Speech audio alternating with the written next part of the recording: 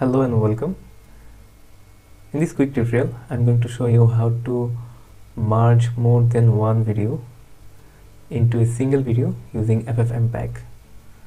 So let's just dive into it. To do this, I have three different MP4 video with same resolution. I'll be merging the videos and have a single MP4 file. Before merging the videos, one thing is important to understand, which is re-encoding the videos or not. If I re-encode the video, then it will take some time based on the quality of the video and the duration. And if I do not want to re-encode, I just want to merge with the previous quality and encoding, then it will be done within a second. So I'll show you one by one how to do both. First, I'll be showing you how to do the merging without re-encoding. So to do that, I have to create a text file which will be containing the path of the video I want to merge, and I will be having the video I want to merge in the order which I want to be merged. So here I'm creating a new text file named drone-shots.txt. So in the text file, here I'll be writing file space the name of the first file, which is drone1.mp4. so when you are doing this, please do not have a space on your file name. It will cause some problem with the FFmpeg. So the order I am placing here, the file name, the video will be merged like that. So I will be having drone1.mp4 at the first part of my final video, and I want to have drone2.mp4 after drone1 and drone3.mp4 after drone2. So what I will be doing is I'll write the same command like that,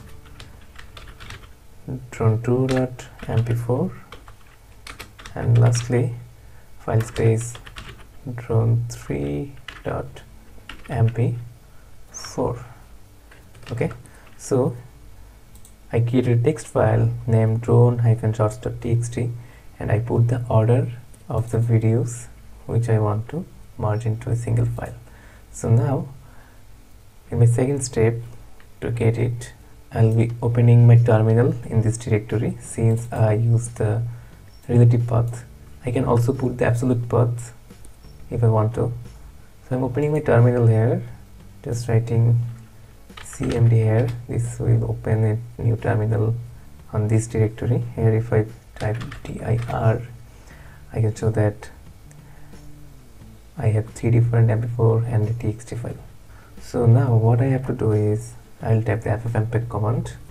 If you do not have FFmpeg on your computer, I have another video showing how to download and install FFmpeg on Windows. You can watch that. FFmpeg is actually a very powerful video processing tool. So the command will be ffmpeg-f concat, and the input will be the text file, that means drone-shots.txt. and if I want to just merge the video with the previous quality, then I'll add codec copy, and then I'll place the final single output file name, which I'm writing output.mp4. so the output.mp4 file will be containing the files which is present in drone-shots.txt, maintaining the order. So now if I press enter, as you can see, it's done within a second. And now if I go to the same directory, I can see that earlier there were three video file and one txt file. Now I have another mp4 file named output.mp4, and the size of these three files is 30.3 megabyte, and the size of this single file is 30.3 megabyte. Now if I play this, I can see that this is the first one, this is the second one, and this is the last one in merged video. And also my first video is this,